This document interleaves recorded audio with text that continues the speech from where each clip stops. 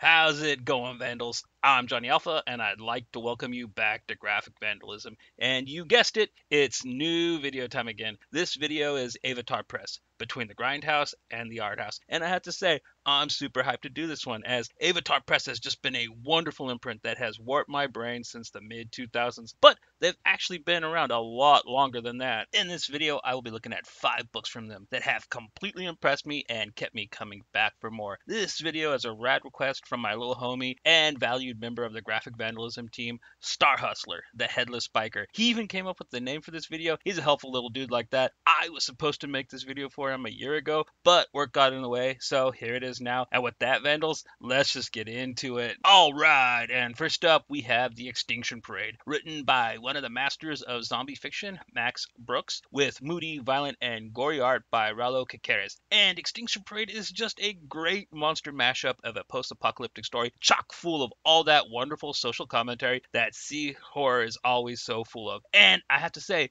Brooks really worked magic here, as usually I'm bored with zombies and vampires, but here he made them both fun again and to work to his total advantage. And the story for this one is about 2 vampire sisters just doing what they do, but after a zombie outbreak, they decide to live it up. With all the focus on the zombie hordes, they can do whatever they want and feed as they please until they realize they're running out of humans to eat. So they have to try and learn to fight so they can kill the zombies and reclaim their food source. And I just love it. The great morbid dark humor and the fact that the vampires are so spoiled they don't even know how to fight made this comic pure horror gold. If you even have a passing interest in zombie horror, totally check this book out, yo. Cool beans. And now let's keep it cruising to Caligula, written by the one and only David Lapham, with traumatizing, clear as day, hand painted art by Jermaine Noble. And yeah, Caligula is a book about Caligula. So yeah, this book is pretty nasty and disturbing, but in all the best ways possible. Lapham goes for broke and tells a truly dark and vile tale about one of the most divisive and twisted people in history, and he somewhat reimagines him with some supernatural horror elements. And the story for this one is all about a young Roman boy who swears vengeance against Caligula after he and his royal friends pay a late night Clockwork Orange style visit to the boy's home and butcher everyone. The boy is able to make his way to even being one of Caligula's close friends, but the temptations of royal Roman decadence start to rival his feelings of revenge, and I just have to say, wow.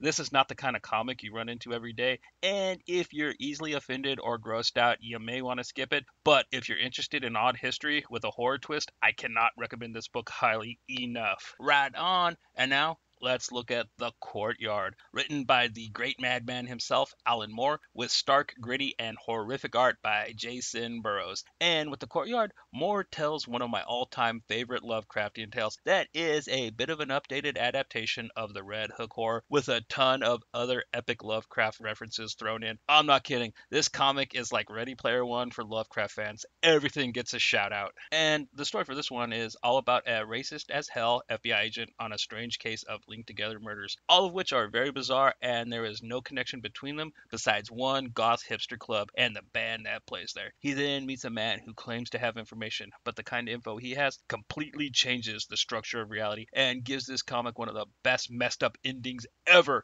And I have to say, as a huge fan of HP's, I really love the attention to detail Alan Moore used in this comic, and I utterly flipping love this book. And next up is Caliban, written by one Mr. Garth Ennis, with lovely claustrophobic sci-fi art by Facundo Paciro. And with Caliban, Enos really threw me a curveball here. This comic actually does not feature any of Garth's overtly sexual content or even his usual crude humor. It's just a solid, epic, creepy as hell space horror comic in the vein of Alien or Event Horizon, and I was really taken aback by this one. It was just so eerie and stark, something I'd really love to see Enos do more of. And the story for this one is all about a crew of a spaceship. While making a mundane jump through hyperspace, they accidentally run into an unknown alien craft, and the 2 ships become fused together. As the crew's morale starts to break down, a game of cat and mouse begins to be played between the crew and an ever-evolving species straight out of a nightmare. And I really cannot say enough great things about this book. It's just so moody and atmospheric, and it would make a hell of a movie. On the real, you need to check this comic out, yo. Right on!